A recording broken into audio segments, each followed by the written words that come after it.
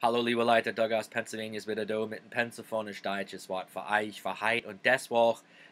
Es ist June da bei mir und das meint in Pennsylvania, als das Schuljahr vorbei ist. In Pennsylvania und in Amerika ist es typisch, als das Schuljahr läuft von spät August oder früher September bis früh June. Und dann, wir haben keine Schule in June, July und August. Das ist wie es ist da in Amerika. Ich weiß, es ist anders in Deutschland und in anderen Ländern in der Welt. Aber bei uns da in Amerika ist es normal, als die Kinder haben keine Schule für 3 Monate im Sommer. June, July und August. So, das Wort für euch ist der Schulmeeschder, der Schulmeeschder oder die Schulmeeschdern. So, ein Schulmeeschder, ich bin ein Schulmeeschder.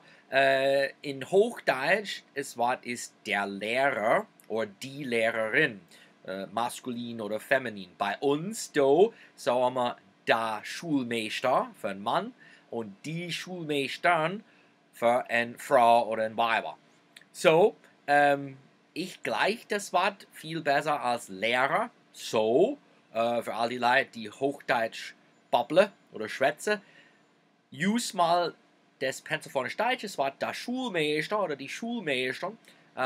Es ist viel besser. Und wenn du Kinder hast und die Kinder sind noch in die Schule, du kannst mal zu ihnen sagen, hey, was hat der Schulmeister heute gesagt?